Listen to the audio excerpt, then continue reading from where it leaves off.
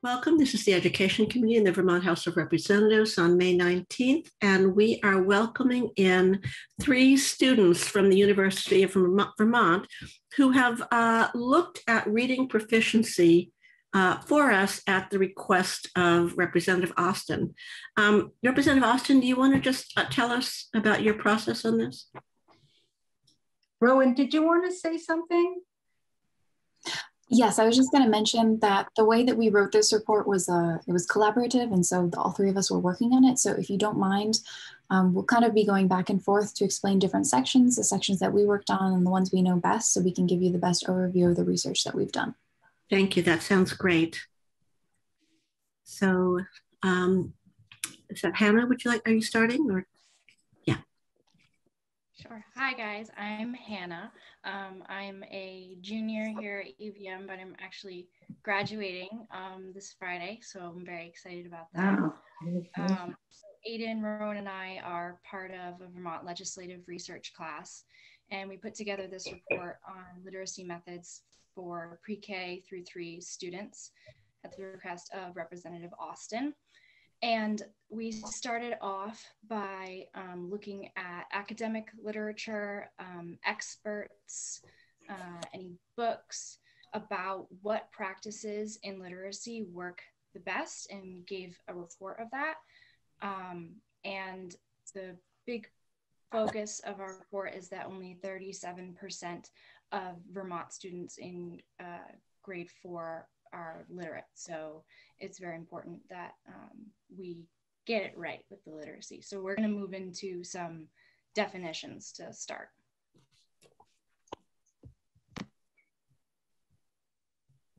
So who's ever next? So first out, I'm Aiden Neely. Thank you for having us this afternoon. It's a pleasure to be able to come and speak with you guys. First of all, we're going to be talking about the reading wars, because that's kind of the frame in which this whole battle is taking place. And basically, it's been occurring for at least 40 years. Some researchers consider it to go back even longer than that. So there's 2 different arguments for either a phonics or a whole language approach to teaching children how to read. And obviously, this is a big battle and why we're doing this report. And essentially, to put it in simpler terms, the debate is about whether teaching kids should be about vocab and phonics or a whole language approach, where you identify words in your everyday life and then sort of learn from that. So the 2 camps are phonics and then whole language. So phonics is about like chunks of the word, like CH or AE, what sounds those make. And it's very structured, hence it's going to be used in structured literacy. So that's Hannah, can you speak up a bit? Yeah, sure. Sorry. It's hard to hear you. Okay. Thank you. So, yeah. So you have the phonics approach, which focuses on the chunks of the words and how they sound. And that's focused on getting kids to recognize how a word is actually constructed. And then you also have the whole language approach, which is there's less methodology to it, more just kind of like how kids learn to talk. They'll learn to read by reading, by frequently reading books and by being put in situations where they're confronted with language, they will learn how to read.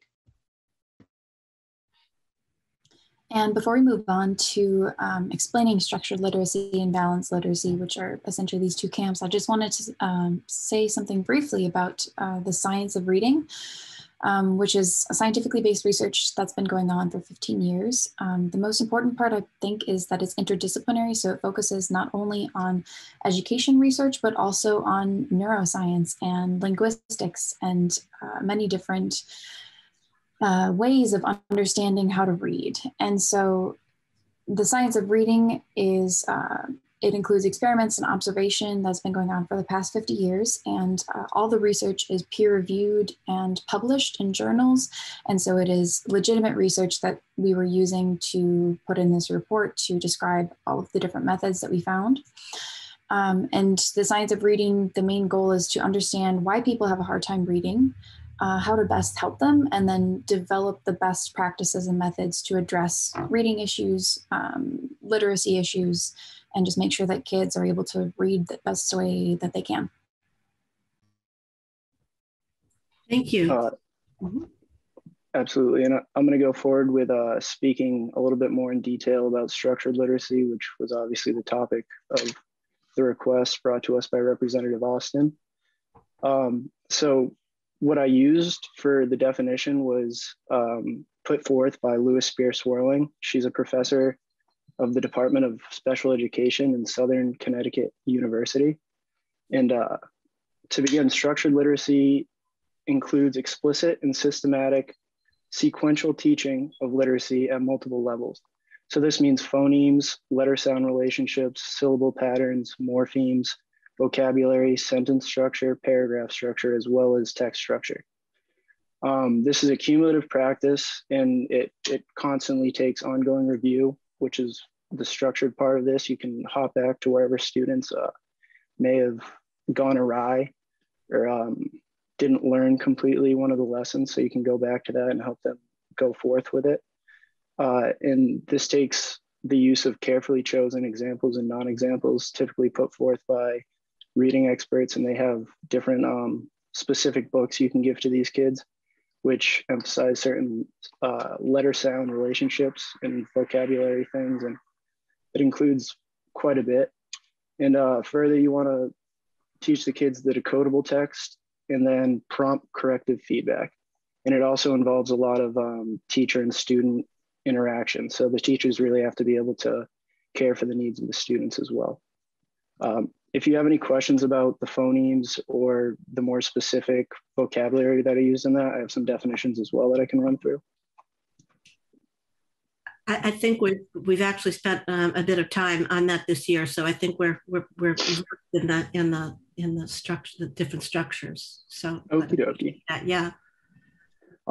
They're not. It's not normal conversational language, so we understand that there are specific terms that have very specific meanings. Yes. Absolutely.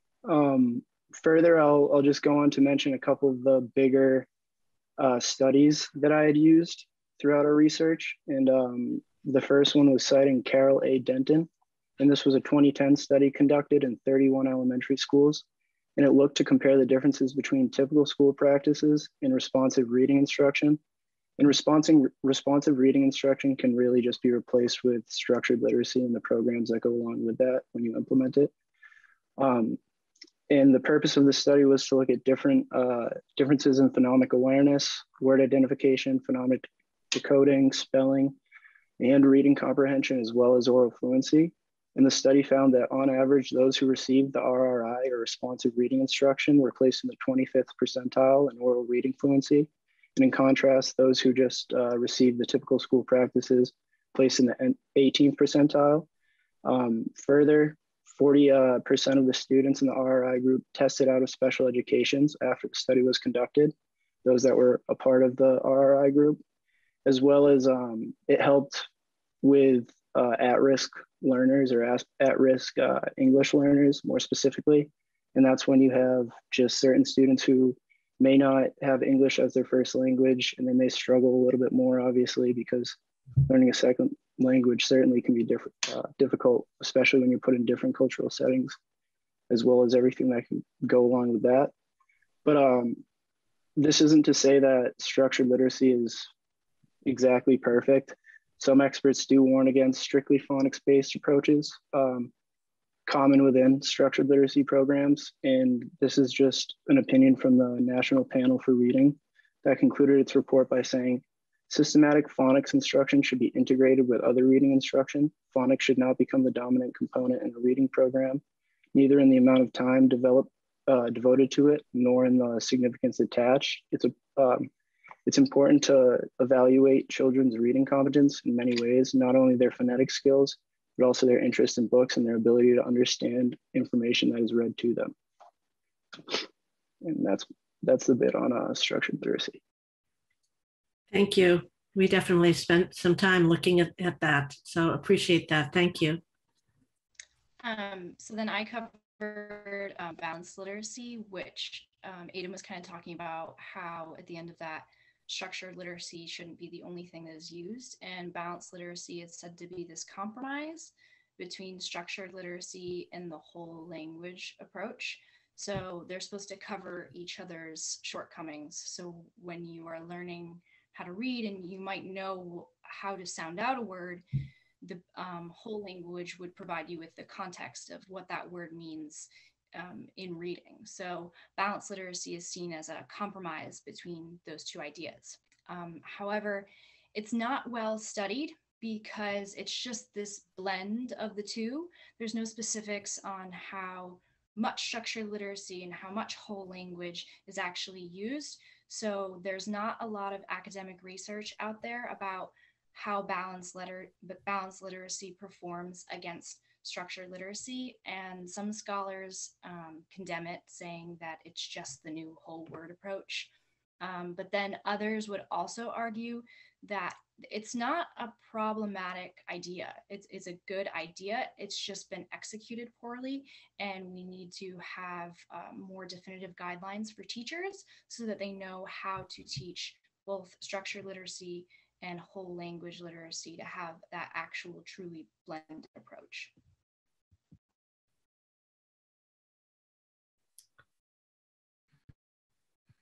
Sorry, I was having trouble with the button there. I wanted to just mention a couple of different subsets of both of these approaches to teaching literacy. There are a lot of different methods out there. Some of them are really good, some of them have research behind them, and some of them don't.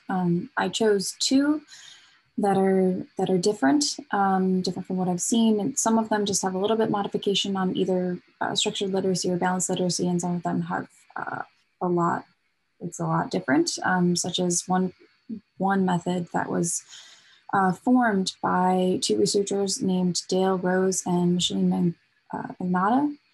It was conducted over a 13-year period, 9 different studies in 100 schools in Chicago, affecting more than 10,000 students. And so this curriculum focuses on 5 critical reading areas that were identified by the National Institute of Child Health and Human Development, which are phonemic awareness, systematic phonics, oral reading fluency, vocabulary, and text comprehension. And so this particular program is different because it uses drama and music to teach literacy. It's an alternative, an alternative arts-based reading curricula that's very different from the normal non-arts-based curricula. And so results of the study found that when students were taught to read using arts-based methods, they had significantly outperformed their peers. So using those 5 different methods, the phonemic awareness, systematic phonics, oral reading fluency, and it was also helpful when they were in small groups and there was frequent feedback from the instructor. And once again, they outperformed their peers. The reading level was above people with the typical reading practices. In this case, they were also able to increase engagement in the subject. They were able to contextualize the reading a little bit more, which throughout all of the reading that I've done on the literature, that's a very important aspect of it, is contextualization, being able to understand reading and literacy within a subject or a thematic area of focus. So this study doesn't particularly mention, like I said, it being balanced or structured, but I think it was more of a combination of the two, and it was definitely alternative to both balanced and structured because it uses that drama and music-based learning. The second one that I wanted to speak about briefly was interactive read alouds, where teachers are really being the ones to read aloud and interact with all the students, getting students to be a part of the conversation. I read an article by Shannon Giroir and her colleagues. It compiled a bunch of information describing how these interactive read alouds can help students to read, particularly English learners, so students who didn't grow up or don't have English as their native language, excuse me. This particular method improves contextual learning, especially because of the explicit vocabulary instruction There's culturally relevant learning environments.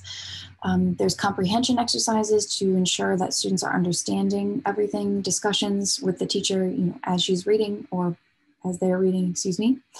And it can also help create more community feel, according to one teacher that they interviewed for this article.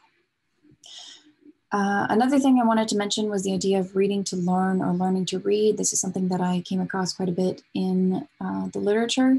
And so in the 1990s, it first came up as the idea of learning to read and reading to learn.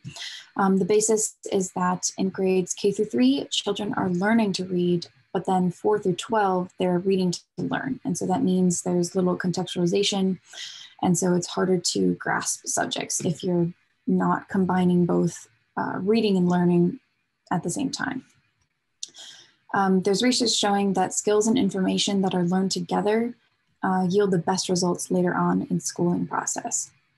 And focusing only on reading to learn after grade 3 results in narrow skill development, and children who struggle to read particularly struggle if they aren't able to contextualize what they're reading or how they're learning to read. Dr. Juliet Halliday at the university is one of the people that we spoke to. She's an expert in literacy instruction and K through 3 education in particular. She recommends that teachers use contextual learning programs and thematic curricula in particular to enhance learning, not just at young grades, because often in kindergarten or pre-kindergarten, you can have specific themes such as off the top of my head, I'm thinking of dinosaurs. You can have learning about dinosaurs and at the same time going through reading and literacy exercises. And what she recommends is that this be continued throughout all schooling before college, so K through 12. One other thing before moving on to expert instruction was that there's some difference in reading level as a base going into school based upon socioeconomic status. And so students with families that have a lower socioeconomic status or lower income their families may not have the time or resources to help students have students interact with books before they even get into pre-K or kindergarten. This is just what some studies find. And so it's not 100% set in stone that that's how that happens, but sometimes students can be set back because they weren't exposed to reading just by having parents sit down with them with a picture book or something. Dr. Blanche Pojaski, who was the former president of the Vermont Stern Center, she essentially completely disagrees with this and thinks that even though some students perhaps may come in at more of an advantage than others when they're going to pre-K or kindergarten, if a teacher is adequately prepared and well taught, has the adequate resources, has the time to dedicate to individual students, any difference in basic reading level going into kindergarten or pre-K can be made up for, as long as the teacher has the skills and resources to make up for it. And we spoke to a few different experts. Dr. Pojaski was one of them. We also spoke to two experts. I've mentioned one, Dr. Katie Revelle and Dr. Juliet Halliday at the university. Both are experts in literacy methods and K through 3 education. And so Dr. Halliday believes that there's a lot of good approaches for methods other than structured literacy. She says that there's some evidence and there's some evidence against it, kind of like what Aiden was saying earlier. You have to be cautious about that. What she's saying is there's these kind of the war that was going on that was mentioned earlier between the balanced literacy or structured literacy. Dr. Halliday said that it feels like they're trying to solve a complex problem with a simple solution by just using structured literacy. She doesn't believe that structured literacy is necessarily the right approach, but linguistic knowledge is really good, and so that has to be incorporated into both, and just a simple phonics approach isn't good either. Dr. Katie Revelle, on the other hand, believes, not on the other hand, I suppose, she believes that really a combination of both structured literacy and balanced literacy, so the phonics approach mixed with a whole language approach, is the ideal way of improving literacy education in K through 3. she emphasizes that these two camps don't really exist anymore, even though unfortunately that's not what we found in the literature that we read. There's still quite a difference between structured literacy and balanced literacy. And so what she recommends, once again, is a combination of both. And Dr. Pojowski is a huge fan of structured literacy. She spoke very, very highly of that method. But once again, her most important point is helping the teachers help the students. And just a quick little note that kind of supports what Rowan was saying, the National Reading Panel, which was created in 1997 by Congress, did a study where they looked at literacy methods that were appropriate for kids age pre-K through 3. And they found, I'm gonna read the ones that they said were very important: alphabetics, which is phonics, fluency, comprehension, teacher education and reading instruction, and computer technology in reading instruction. So their findings kind of support the idea that we need a breadth of approaches when looking at reading instruction. Thank you. Yeah. Oh, sorry. We have just a couple other comments, if you don't mind. Okay, good. Yeah. We have to go to the floor pretty soon, so I just want to yeah, a couple more minutes. Yeah. We were just going to mention, we looked into 2 different states, Michigan and Massachusetts, and just looked at their practices. We included the links to what they've developed in our report. So if anyone's interested in looking at that, they're there. Since we're running a little short on time, we probably won't go through all of it, but the reports use both structured and balanced literacy to develop better methods that they've been able to start practicing in both Michigan and Massachusetts. And I just wanted to make that quick comment. Thank you. I know we do have some folks that came in who do teach, use the balanced literacy approach, and we certainly heard structured literacy as well, probably leaving us with that feeling that structured literacy was a necessary, but perhaps not a sufficient condition. And there's a combination of bottom up and top down kinds of thinking. We have just a couple of minutes. I just want to make sure that an opportunity for some questions. I'm so curious how you ended up agreeing to this topic, or if any of you are considering being teachers or anything. So maybe, yeah, Aiden. Personally, my sister, she works in Massachusetts as a kindergarten teacher. In the town that she works in, I know it's very socioeconomically, they're not in the greatest shape. And they also struggle with having a lot of children that come in that previously have never learned English. So this was kind of a passionate topic for me. My aunt is also a principal, and she was very curious on it. And I don't know, it just was something that personally to me, I felt was pretty interesting, and I enjoyed learning about it. And I know that there's a lot of pitfalls and a lot of struggle within teachers, and they have a pretty difficult job. So it'd be nice to set things up where it's a little bit easier. And the more skills a teacher has in his or her hand, their hand, the more likely they are to be able to respond to the child in front of them. Hannah, what about you? I studied environmental studies at UVM, so this is totally out of my element. I have never done anything with education or literacy. And since it was my last semester here, I kind of just wanted to try something new. I definitely think it's super important for kids, and especially if we're going to save the planet, they need to know how to read and take care of it. Good connection.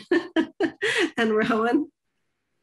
I also study environmental studies and political science, and I'm interested in environmental education. And so I had a little bit of interest in education, but this was really, really interesting to learn about, and I really enjoyed doing this report. I think I got a lot out of it, and it's definitely helped me reevaluate how I see education and how much I value it.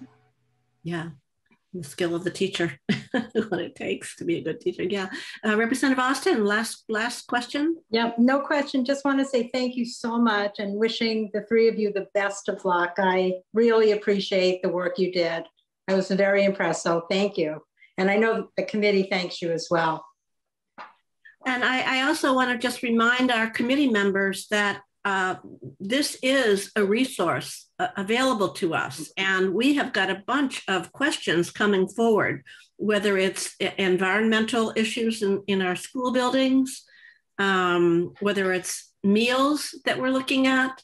There are a variety of things. So if there's some time before we end the session, let's have a little conversation, see how we might use this group again to do this work. It's a great service to us, and we get to meet amazing students who take this on. So thank you so much. I've got the report up here right now. I see you did have Massachusetts. I'm sure, Aidan, that might have had something to do with your interest as well. Yeah, for sure. Yeah. Thank you so much, the three of you. And with that, we'll be heading back to the floor. I just wanted to give you the committee 1 minute to just tell you what's coming forward. I am looking into helping to build a little background on some of the complex questions before us related to education funding. The OPEB conversation is one. And so we have invited in Chris Roop, who's been working on this with the various players related to pensions, to talk to us about the OPEB, and as well as JFO to talk about implications to the Ed Fund. And I know that Ways and Means is right now looking at this issue. They're looking at some possible options. I probably will watch that testimony later. I think they were looking at the possibility of well, I'll wait. I don't know if they've actually put that forward yet or not, but they're looking at a potential financial resource to pay for the OPEB. I'll let you know when. It was just whatever the most recent Ways and Means conversation that should be there. And with that, I guess we can head back to the floor. I guess S115 is on notice. Representative Conlon, are you prepared to do that, or were you going to leave that to me? He's involved in some other things, so I won't. I'll get. Hi, Kate. Sorry about that. Yeah. Yes, I think for safety purposes, if you could present the last minute amendment, that would be great. Okay, sounds good. Thank you. Okay, everybody, we will head to the floor. Thank you so much, students, for your good work. Good luck.